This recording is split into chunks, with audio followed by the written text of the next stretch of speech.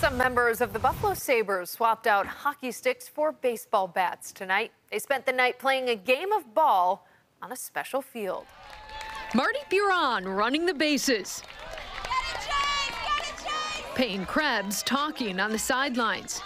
Casey Middlestat running it in at home as UPL gives a high five.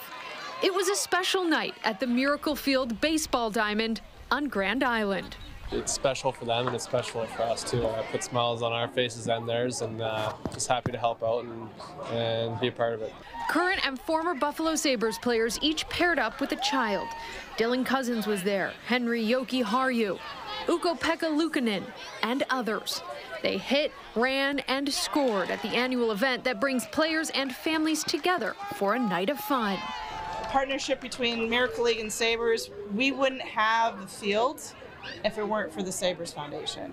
The alumni has been really supportive since day one. They helped with the groundbreaking. They've donated a lot of money to get our field up and operational. The diamond is 100% accessible.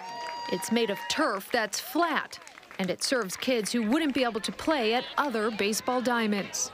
It is one of the best things that could have ever happened to Grand Island, and for people with disabilities to be able to come out and play. And for one night each year, Sabres players get to be a part of the action and see what makes this place so special. These little things doing this allows us to connect with more people each and every day, and we look forward to doing it every time.